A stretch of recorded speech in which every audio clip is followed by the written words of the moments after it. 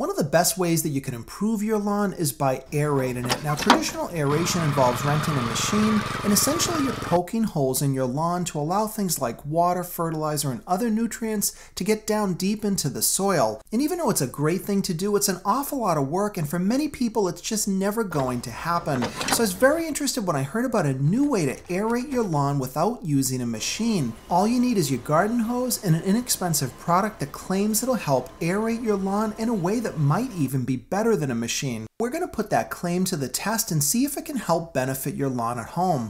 When you aerate your lawn, you're going to help it relieve compaction, and all that means is that the dirt is getting so tight that your roots can't spread out and grow. But you can also have a situation like this where you're getting brown spots and weird dead areas on your lawn. Now this can happen when your soil becomes hydrophobic, and that actually means the soil cannot absorb the water that you're putting down.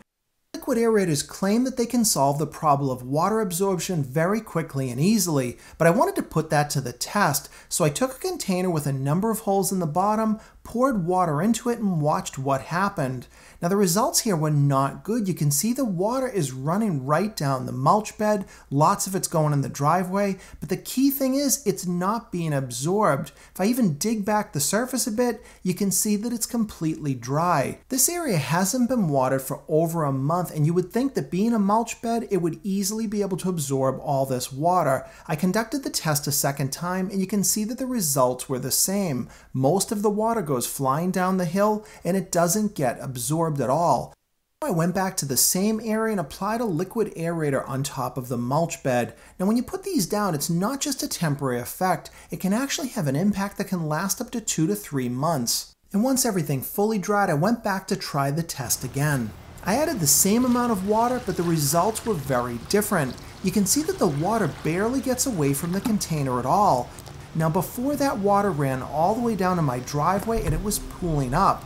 Now none of the water is sitting on the surface and none of it went to waste.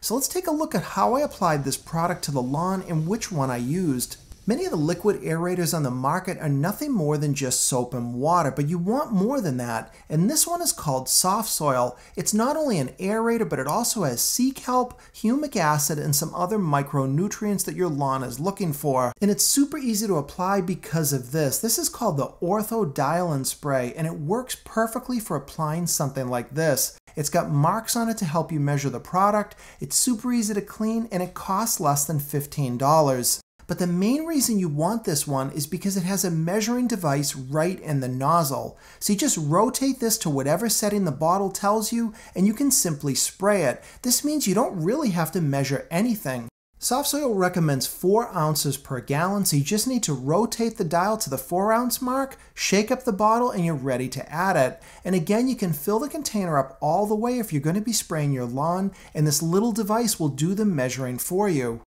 Just insert the tube and tighten it up and you're ready to go. But the last thing you need to decide is which nozzle setting you want, because you actually have 3 different sprayers built right in. You've got a wide spray, a solid stream, and more of a gentle spray. So for this application, you're going to want to use the gentle spray or the wide stream.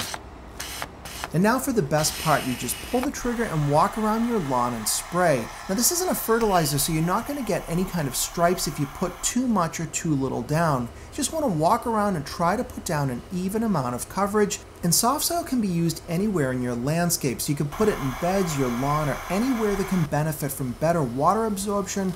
But the other benefit is you're also putting down some amount of sea kelp and humic acid as well.